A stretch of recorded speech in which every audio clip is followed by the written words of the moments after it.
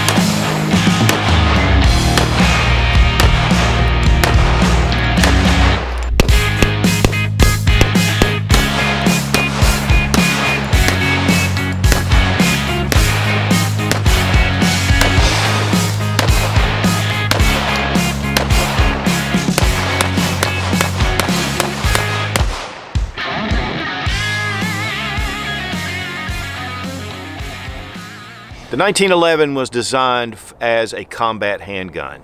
It was designed to be in the middle of the fight, and just right before World War I, served the U.S. military to World War II, Korea, Vietnam, and even throughout the Desert Storm and a lot of other applications. Also used in a lot of police agencies, especially in 45 ACP, and that was the caliber that it was designed around. It's a very effective man stopper. It is a combat handgun. But since that time, there have been a lot of different iterations of the 1911.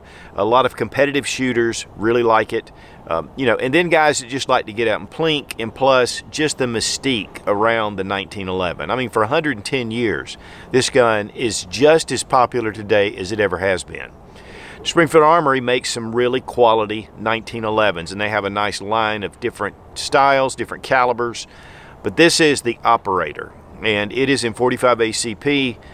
This is a defensive handgun. It was made as a weapon to be able to be used for military, police, or for civilians that want to defend themselves. It's an all-steel frame pistol, and it has a lot of upgrades over the original 1911. And we really appreciate Springfield Armory for sending the 1911 operator for this review.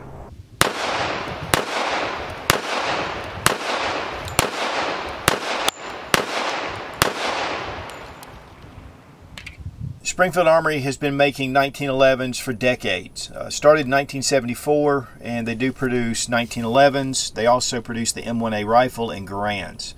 So there's a long track record with Springfield Armory, going down from their just basic model all the way up to something like this, or even their TRP models, which are actually used by the FBI, the same type model.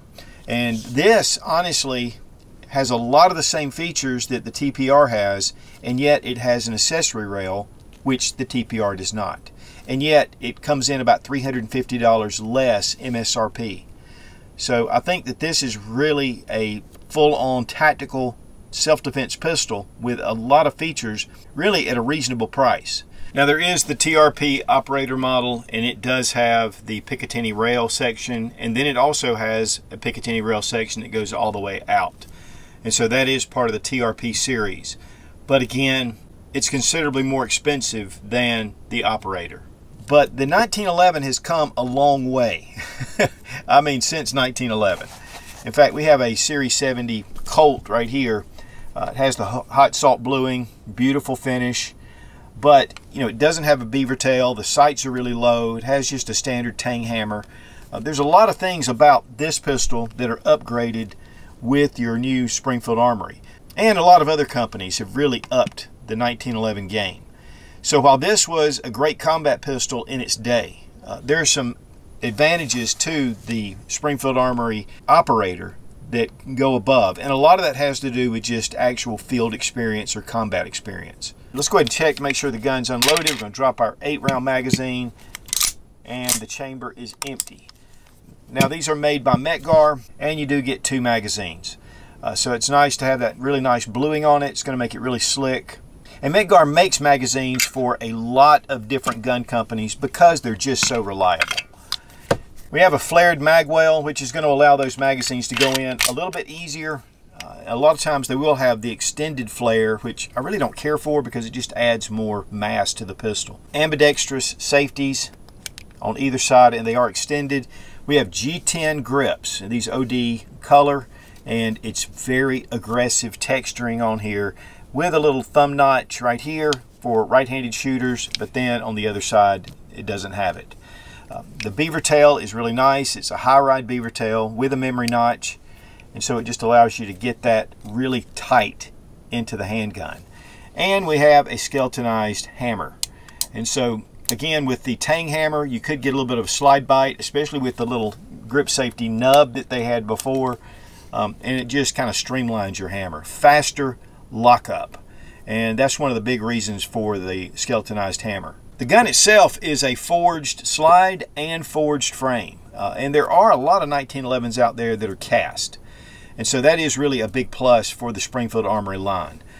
We do have the Picatinny rail on the front here, and that allows for lights and lasers, which has not been something traditional for your 1911. Also, we have front cocking serrations, and of course, obviously, rear cocking serrations. They're pretty widely spaced, which makes it really nice to be able to grab it and to bring it back. Now, I removed the magazine because one of the things about it is if you pull it back and it goes into slide lock, this slide stop is a slide stop. I mean, it is very difficult to push down on an empty magazine. If you have a loaded magazine, it goes in really simple. So we're going to go ahead and drop the magazine and release that slide. It does have a black Cerakote finish, and so it's going to have that more of a matte finish, but yet it's going to be really durable. And that I like that better than Parkerized finishes, which seem to wear over time. You have your magazine release right here, and it does jettison those magazines right out. Skeletonized trigger. It does have a small little set screw in here so you can set up your over travel. Now the sights are 3-dot. The front is a tritium bead, and so it gives you that glow at the front. You just have the white dots at the back. It is serrated, so it cuts down on glare, and it is a tactical rear sight. This is made for one-handed reloads, and guys, in studies with shootings, 80% of shootings are in the extremities, gunshot wounds. And so the chances of you getting shot in the arm, are pretty high in a gunfight. And so this allows you to go ahead and load and rack the slide off your belt, off a boot, or off a table. And I really like this feature on my handguns. The mainspring housing has some really nice texturing on it. The front strap does not. The TRP does have texturing on the front, but a lot of people like it, a lot of people don't. And so it's just really, a matter of preference. But it does give you a little bit better grip on the pistol. With the G10 grips and this mainspring housing at the back, you have a really solid grip on the pistol. The barrel's a match grade forged stainless steel barrel, and it is 5 inches in length, which is your standard government size. The barrel bushing is also stainless, and it's fitted to the barrel to give you really good accuracy. The one thing about this 1911 is it's made to be a self-defense combat tactical type firearm, and all the features on here are just really suited well for that application. I mean, everything is in line. I mean, it's really a tight frame to slide fit. One thing about the TRP is that they do hand select the slides in the frames to make them really fit well. But guys, I'm telling you, this is a really nice fit. And guys, it's all steel, so it's really hefty. But that's going to give you extended service life. When you have an aluminum alloy frame, they tend to wear over time, especially if you're putting a lot of rounds through it. But really, to get a good idea of the upgrades, I just wanted to kind of set these side by side. There is a smooth front strap on the government model, and this one actually has a Pachmayr mainspring housing, which is that rubberized finish on it. Got the wood grips. They're smooth. You can get a ton of different grips. In fact, you can change these grips out if you want. Just a combat trigger, nothing special. One thing about this is you can adjust, again, the over travel. No Picatinny rail. And really, a lot of 1911s are still made with no Picatinny rail, but that's really great if you want to put on lights, lasers, or the combination of both. And it fits on here very well. And because the rails are more toward the back of the frame, you know, the light doesn't stick out too far. Really, light has become a very important part of self-defense, especially at night. And so having a light on your firearm, to me, you know, is a great option. But yet I do like to have a flashlight to identify first before I point a loaded gun at someone. Now here you can see that the barrel bushing is a little bit enlarged compared to the original barrel bushing. We do still have the texturing here at the front. And again, these sights on the government model, I mean, they are low profile. This just gives you a little bit better sight picture. Plus with the tritium bead, that's definitely an advantage. And they are dovetailed in. And if you've ever changed the front sight on a standard 1911, it's just staked in the front of the slide. And if you don't do it right, those can come flying off. You can also see that the ejection port has been flared, which most of your modern 1911s have that. But that just allows you to fire more of your hollow points, which traditionally with the 1911 that has been an issue. Also, you can see that the serrations are much deeper and more wide, a lot easier to grab than the traditional 1911 serrations. And you have front serrations on the operator, which you have no serrations on the standard Colt Government. Grip safety is a huge plus. This really allows you to get your hand up with the small little tang grip safety. It doesn't give you a lot to grip hold of. So this is much more comfortable to shoot with the beaver tail. And again, it gets your hand up higher onto the frame. And of course, the tang hammer versus the skeletonized hammer. Guys, I love that traditional 1911, just like this Series 70. But this is going to give you upgrades to bring it up to the 21st century. But that doesn't mean I still don't love taking out my old 1911. This is just a lot more pleasurable to shoot. Weight on the Springfield Armory operator. 2 pounds, 9.4 ounces. It's got some heft. Weight on the standard Colt Government, 2 pounds, 6 ounces. Now this is a single action semi-automatic pistol, and that means that the trigger does not actuate the hammer unless it's cocked, and then it just releases the hammer. And so we've got to load around, you rack the slide, it brings the hammer in the rear position, and then all the subsequent shots fire one after the other until the magazine is empty. With double action, when you pull the trigger, it actually pulls the hammer back. But the one thing about a single action pistol is that every time you pull the trigger, it is very consistent from the first pull to the last pull. And that's a real big plus for the 1911. And guys, if you have it cocked, you have to depress the grip safety to be able to pull the trigger. So here I'm going to pull the trigger, there's no action. Once I engage the grip safety, then it'll fire. And that's something that the U.S. military required when they first adopted the 1911. They wanted a grip safety. And it's retained in all the 1911s since that time. But that makes this a very safe pistol to carry. One thing about it is when you pull the hammer back and you engage your safeties, you can carry it just like this, in which I recommend, cocked and locked.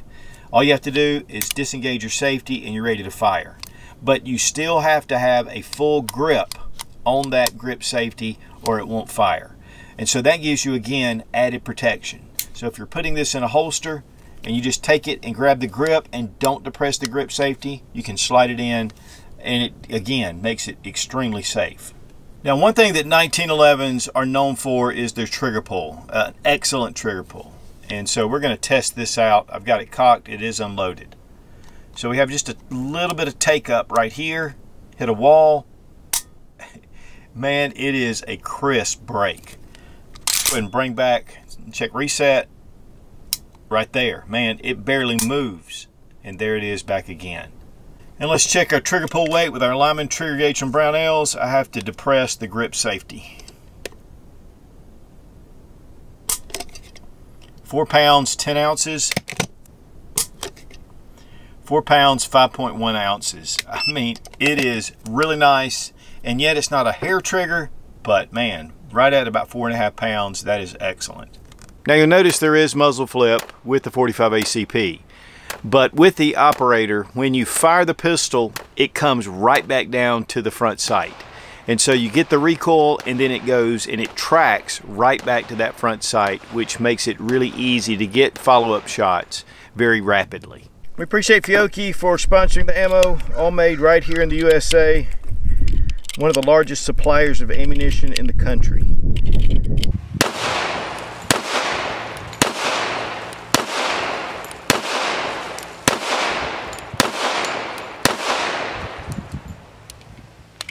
Now when you take a 1911 out to the range, especially an all steel frame, 5-inch barrel, government size 1911, I mean, it's heavy, it has a lot of heft to it, but that helps mitigate a lot of the recoil. The .45 caliber is coming out really strong, and it's a heavy bullet. I mean, up to 230 grains, and you can bring that down to a lot of self-defense loads, jacketed hollow points. But that .45 caliber bullet is large, and it's in charge. I mean, it is a great round for self-defense, even with ball ammunition. In fact, there's an old saying with the military, they all fall to ball.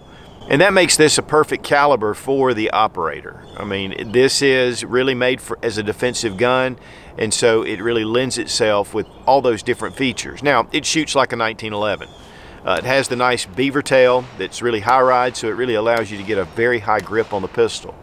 And the G10 scales work very well. I mean, you can hold on to it, you know you've got a good grip on the firearm.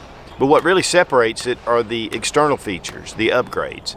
The Picatinny rail on the bottom, I mean, it allows for lights, lasers, or a combo of both. The sights, I really like that rear cocking shelf on the back sight. It allows you to manipulate the firearm and reload it with one hand. You can use it on your belt or on your boot. And the front sight is tritium, so it gives you night fighting capability. And then of course with the front slide serrations, I mean, it just allows you to press check, it allows you just to cock the pistol. It gives you a few more advantages if you're ever in a self-defense situation. It was very reliable. We had no malfunctions. We did have a couple of times where the slide didn't hold back on the last round. Once I looked at it, it was an older mag that I was using, a Metgar mag, but it was not the ones that were sent with the Springfield operator. The one thing about 1911s are they're very pointable, they're very balanced, and they're thin. So you just lead that sight to wherever you're going to shoot, and it just gets right on target. I grew up shooting 1911s in .45 and used to do a lot of competitive shooting with IPSC and IDPA. And the .45 is just like coming home for me. Yes, it has a little more recoil than your 9mm, but it's more of a shove than that push from the 9mm. It's more recoil, but you know that you have 230 grains coming out the end of that barrel compared to 115 grains, or even up to 147 grain. And then with that barrel lock up, the accuracy was really good, and I expected that.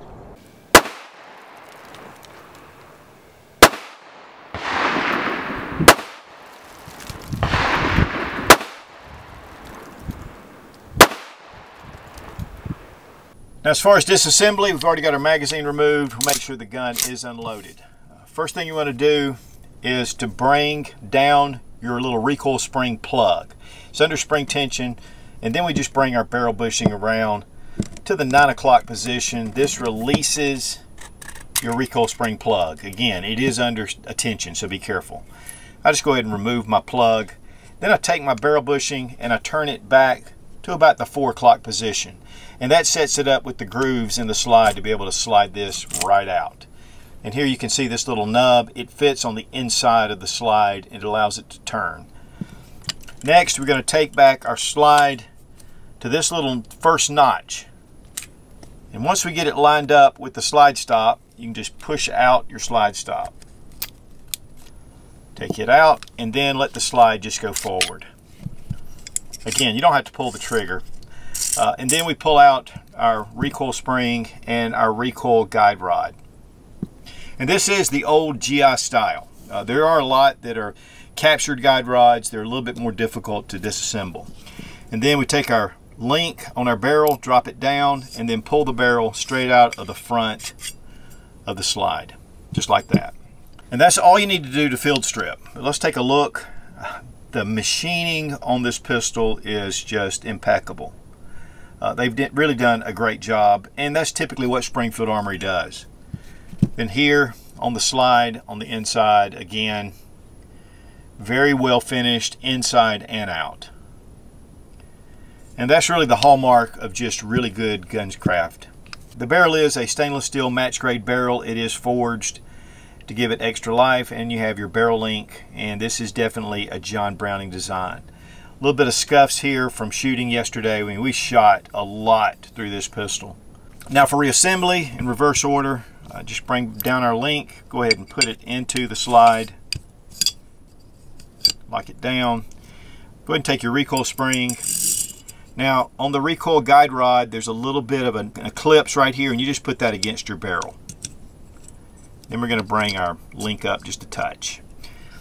Next, we're going to go ahead and put it back over the frame. And sometimes that lock up, there we go.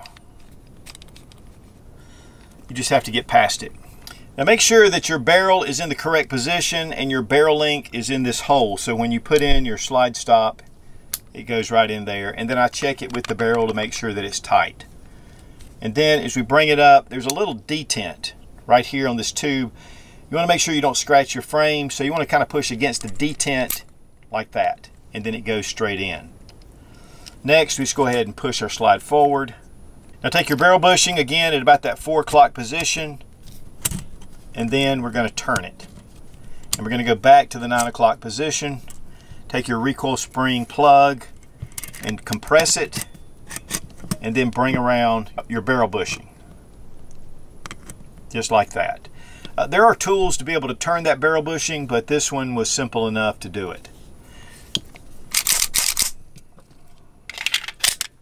And test for function, and we're back in business. Guys, pros and cons of the operator. There's a lot of great features. The addition of the Picatinny rail is going to give you light options. The front cocking serrations, high ride beaver tail is really nice, and the sights to me are a big plus. G10 grips are definitely also a plus. I mean, the things they've added on here really add up to making this more combat ready. The negative side, you know, it's 8 rounds, and so you're going to be limited to 8. Also, it's an all steel frame, so it's pretty heavy, but that does mitigate some of the recoil. So it's a 1911, and you know, if that's what you want to carry, the single action tradition with all that's gone behind the 1911 has been a proven design. You know, there are a lot of striker fired polymer frame pistols out there, or even double single action, and really it's just a matter of choice. But there's just something about the 1911 that I love. And honestly, again, I cut my teeth on the 1911. So when I get a hold of one, it's like coming home. But as far as this being a choice for your self-defense option, that's for you to decide. Now, Springfield Armory makes an array of different models of 1911s with a lot of different features and upgrades, and they have their base model as well. But this is really, again, designed around self-defense. It's a tactical combat 1911. And in that original 45. With a lot of the features that it has on it, it really suits that role, whatever environment you're in. And then if you just want to go out and shoot, it's great for that as well. Now the retail price is $1,099, and of course market price is typically less. And you can go to your local gun shop and find out. But again, we really appreciate Springfield Armory for sending the Operator 1911 for this review. Guys, putting a 1911 in your hand brings you back from 1911 till 2021 and beyond. And again, it's just as popular today as it ever has been. Yes, it's old school and it's that original design, but yet again, it's just iconic. Guys, check out Sportsman's Guide for all kind of accessories, shooting, hunting, camping, military surplus from all over the world. It's one of my go-to sources, and you get $20 off for every $100 or more purchase using Sootch, S-O-O-T-C-H, in the coupon code. And if you're a member of their Buyers Club, you get free shipping. And that really comes in handy when you're ordering jerry cans. So check out Sportsman's Guide, great resource. Be strong, be of good courage. God bless America, long live the Republic.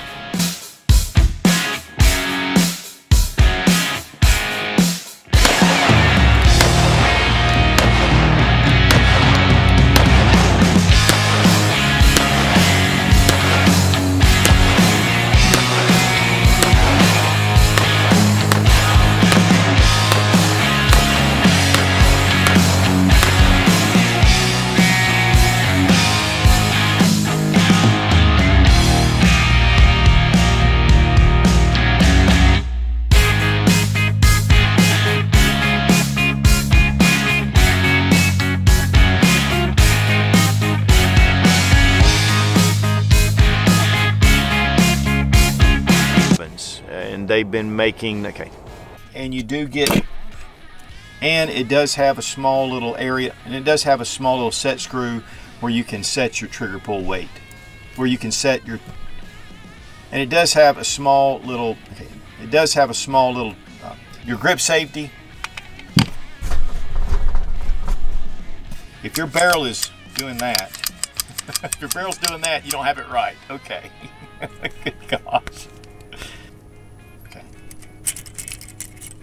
And so it's just, okay. Let's start over. We're going to start over. This is the operator. There we go. Now you may have to drop it down. Oh, okay. Dadgummit. I've done this a million times, and here I go. Screwing it up, boy, screwing it up.